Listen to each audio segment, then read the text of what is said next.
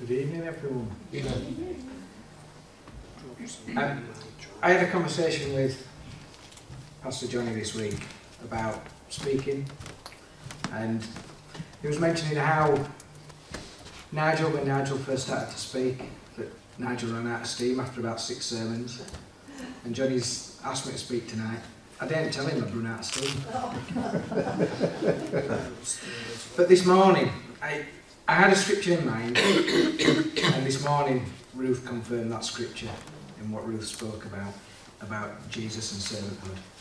So if you'd like to turn to 1 Corinthians 13, I'm going to speak about love. 1 Corinthians 13, verse 4.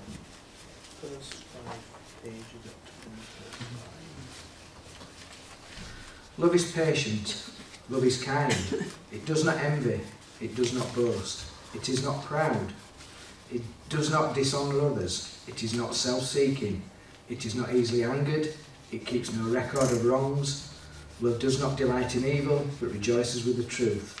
It always protects, always trusts, always hopes, always perseveres.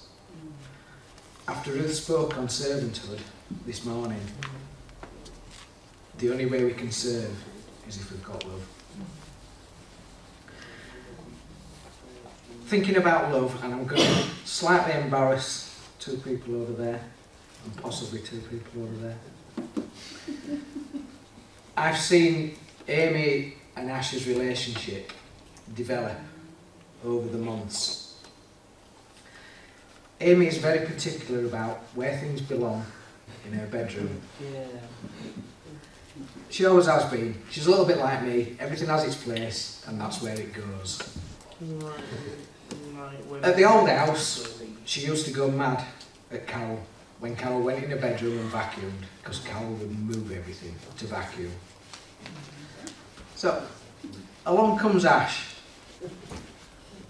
The relationship starts to blossom, and this is where love and servanthood comes in. And Ash, for me, is a really good example of both.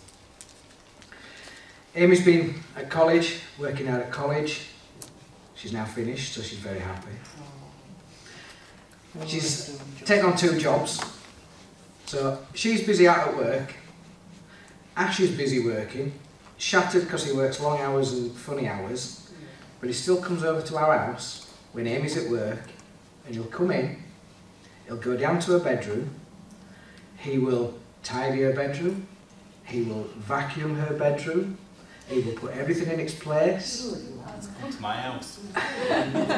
He brings all the dirty pots up, and then he'll take the dog for a walk.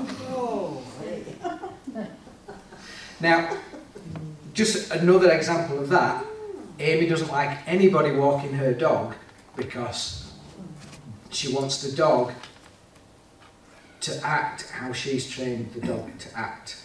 Anybody else doesn't do it right. But she lets Ash do it. So for me, there's a really good example of love and servanthood working hand in hand as just an example. Nothing, these 2. Not as much with these 2. But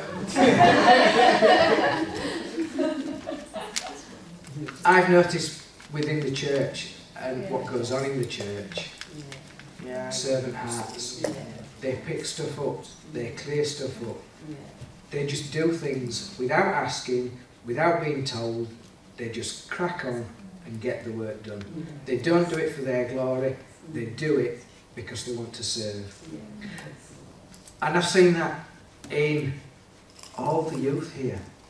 I think Harriet, one of the youngest, is probably one of the most eager to serve. She stood at the side of me in the kitchen when I've been on tea and coffee rota, and she's done all the drinks. I've just passed her the cups and she's done them all because she wanted to serve. And again this morning, she did it with Ethan, just collecting the collection. You know, she's there, she's one of the first to volunteer. We've had Hope speak Our pastor's been away. Hope's done the music tonight. Yeah. I can't name every child and everything, but their servanthood. I'm glad we've got it in this church. Right, back to scripture. So, I've got in my notes to talk about the love of Jesus and examples of what he did. He didn't come here to condemn. You see, throughout his ministry, he came to heal, to give life, and to forgive sins. Pastor spoke the other week about the lady caught in adultery. He who was without sin cast the first stone. Jesus knew he was the only person there that could cast that first stone. He didn't come to condemn her. He said, "You're forgiven, sin no more, off you go." And that's what he's done for us. He's come that we may have life. He sent his disciples out to do the same. He sent them out to heal, cast out demons. We're his disciples. That's our job as well. So, we're here not just to serve each other, but we're here to serve the community as well, to show Jesus' love.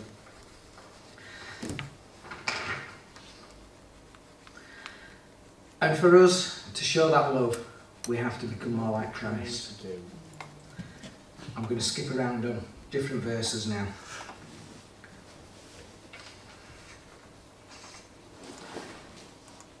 Paul, 1 Corinthians 11 verse 1.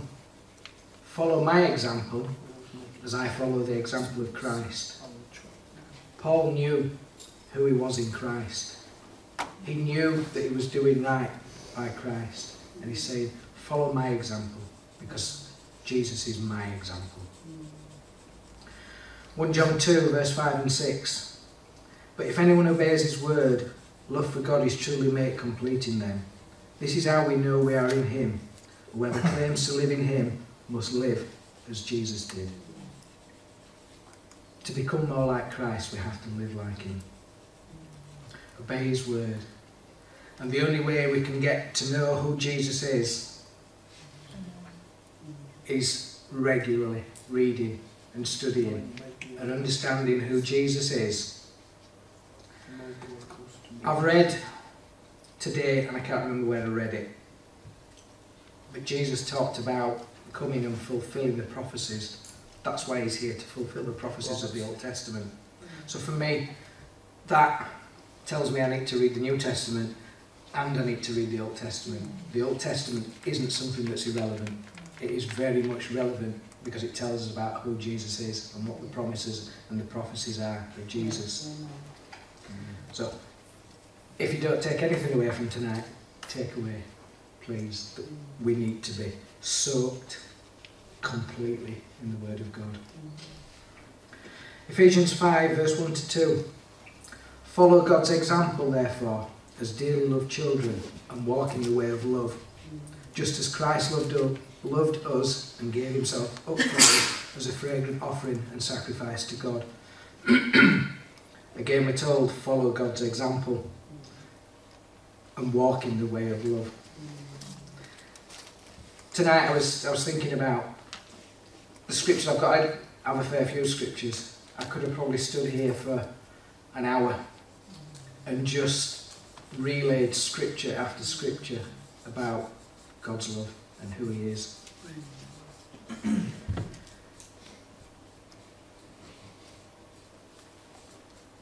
Also, we see there in Ephesians that it was a selfless act. He was thinking about us when he went to the cross. He didn't have to. He loves us that much that he was willing to die for us, to restore that relationship back to the Father.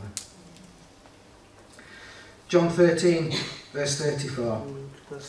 A new command I give you, love one another. As I have loved you, so you must love one another. By this, everyone will know that you are my disciples, if you love one another. When I was searching for this, I knew there was a command to love one another. And the first 4 commands of to love one another is us to love each other, to show that we are his disciples. And like, that's not everything. There's more to just loving other followers of Jesus. 1 Thessalonians 3, 11 to 12, and I've taken this from the New American Standard Bible. I think it's written better. Now may our God and Father himself and Jesus our Lord direct our way to you, and may the Lord cause you to increase and abound in love for one another and for all people, just as we also do for you. So not only have we a command to love one another, here it is for all people. And it's that bit of the New American Standard Bible translation that I really like. It says, and for all people. So it's not just about loving each other, it's loving everyone. Even your enemies. We're told to bless our enemies and pray for our enemies, and you can only do that if you've got love. If you don't have love, you can't do it. So again, Paul's stating, love one another. So 1 Corinthians 13, go back to it again, and I'll read it from the beginning. If I speak in the tongues of men and of angels, but have not love, I am only a resounding gong or a clanging cymbal. If I have the gift of prophecy and can fathom all mysteries and all knowledge, and if I have faith and can move mountains, but not love, I am nothing. If I give all I possess to the poor and surrender my body to the flames, but have not love, I gain nothing. I've already read 4 to 7. Verse 8, love never fails, but where there are prophecies they will cease. Where there are tongues they will be stilled. Where there is knowledge it will pass away. For we know in part and we prophesy in part. But when perfection comes, the imperfect disappears. When I was a child, I talked like a child, I thought like a child, I reasoned like a child. When I became a man, I put childish ways behind me. Now we see but a poor reflection as in a mirror, but we shall see face to face. Now I know in part, then I shall know fully, even as I am fully known. And now these 3 remain, faith, hope, love, and the greatest of these is love. So the first part of that scripture, if we haven't love, nothing we do is worth anything to anybody. We're doing it for selfish reasons. If we do it with love, we will make an impact. We will make an impact here in Soby Bridge. So, when I was looking at love, 2 other scriptures came to mind. One is Galatians 5, 22-23, fruit of the Spirit. But the fruit of the Spirit is love, joy, peace, forbearance, kindness, goodness, faithfulness, gentleness and self-control. First one there is love.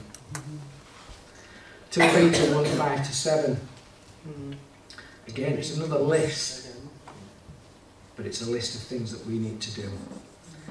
For this very reason, make every effort to add to your faith goodness, and to goodness knowledge, and to knowledge self-control, and to self-control perseverance, and to perseverance godliness, and to godliness mutual affection, and to mutual affection love.